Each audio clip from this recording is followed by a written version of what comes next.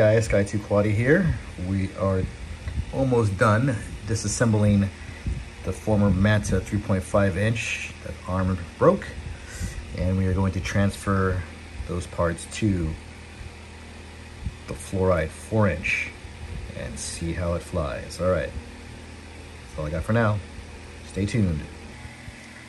All right guys, Sky2 Quaddy here. The Manta 3.5 is no more. I will be taking those motors off, of course, and putting them on a different build, but the rest of the components are now placed on this 4 inch Fluoride, and it is heavy as heck with the Runcam Orange 5 at 322 grams and with a battery on it. This is an 850 milliamp 5S. We need to keep it under 500 grams according to Kebab. So we're at 451 grams, and that's with the 5S battery. They said with these motors are the 23 millimeter talls from his website that he's now selling for half price. They were $19 and I get it for $9.99, $10. So picked up 6 of those. Want to see how this flies. The arms are definitely wider. Not as thick, but they are wider, and I was able to pick up 2 of these at 2 of the Fluoride 4 inch frames at Race Day Quads for 37 bucks a piece. So arms break, at least I can replace them pretty quick. I did do a basement PID tune on it, and I also did a motor output throttling on the batteries, because I'm running these motors are supposed to only run with 5S with a 4 inch prop setup. So I have 5S setups, 4 inch, and the 6 inch batteries as well. So everything is how it should be. It's just a matter of taking it to the park. Now it's going to be 100 and something degrees where I live. And yeah, we're going to do that tomorrow. So that's what I got That's what I got for now, guys. See you guys at the park tomorrow. Sky2 Quaddy, sign out. Hey guys, Sky2 Quaddy here, out here flying the Fluoride 4 inch at the park. I've been flying 4S, 5S, and 6S packs, and this 4 inch setup is pretty powerful, even on 4S, to pick up this Runcam 5 without issue. All right, gonna keep running more tests. Not gonna do anything crazy today. And yeah, I've gone through one crash in the tree already, up on the very top, and I did not break it like I did the Manta 3.5 inch. Definitely a huge difference between going from 3.5 inch to 4. 4 can just handle a lot more weight. Very easy.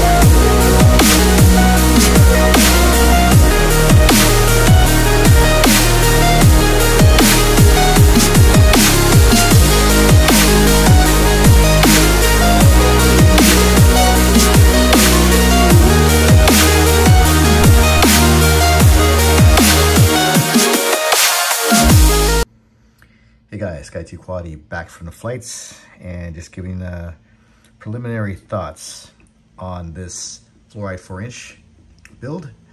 I'll be doing more flights with it. Today was just preliminary flights. Just wanted to feel it out, see how it handled.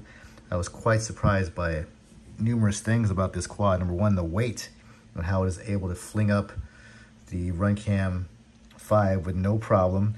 I did experience a little bit of bounce back. I think I can tune that out.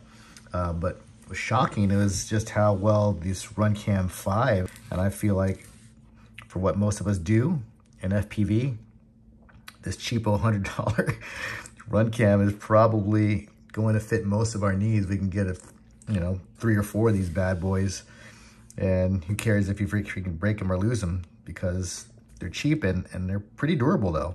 I crashed into a couple of trees and fell down hard a couple of times and nothing happened to it. Definitely know where I can shave off weight. I'm sure you can look at the quad and see where you can shave off weight. Number one, I can probably go with a smaller or a lighter naked cam, but I'm not going to do that. The protectors, the arm protectors, because I was so afraid from the Manta 3.5 arms breaking. I mean, definitely I can get rid of those later on, but I just wanted to cruise it and see how it felt. Don't want to know I'm having problems speaking right now, but anyway, this thing flew really good. Even high altitude, speed was good. Punch outs were great.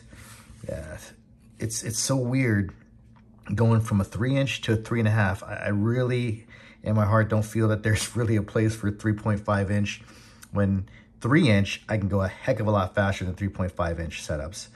And with 3.5-inch setups, I can't really carry the payload that I want to get good freestyle. But when you go from just 3.5 to 4, it's like another world. I mean, it flies close to my 5-inch quads. There's nothing like a 5-inch quad, but it's pretty darn close.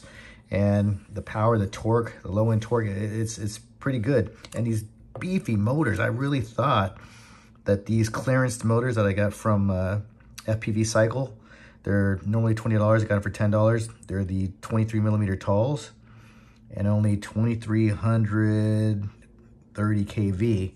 I did do the motor outputs for the 4S, 5S, and 6S, so I could run all of them on this. Did not get hot because I did that basement pit tuning. It came out, I'm pretty impressed with it. I like it. And I have 2 of these frames, and that means I've got plenty of arms to replace if anything were to happen to it. So I'm gonna keep on flying it. I'll be more risky a little bit later. There's plenty of guys out there that fly this Fluoride 4-inch that do a hell of a lot better freestyle than I do. But I just wanted to see how this would perform being so much heavier than the Manta 3.5-inch. Yeah, 4-inch is the way to go, apparently. And Kebab knows this stuff. All right, guys. Hope you enjoy the flights. More to come with this build. Sky 2 Quality signing out.